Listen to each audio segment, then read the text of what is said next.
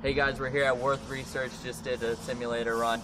They have a great facility here. I mean, we ran probably 2 or 3 hours on their simulator and we got a lot of test data. So what do you think, Oliver? Yeah, I think it's amazing. It's a complete performance engineering facility.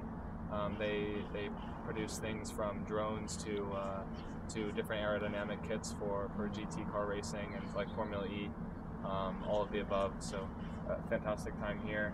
The sim was amazing. We were able to compare to professional drivers, and I hope to do something like this again in the future.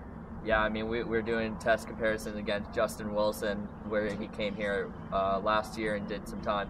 So that was truly amazing to be able to go up against him.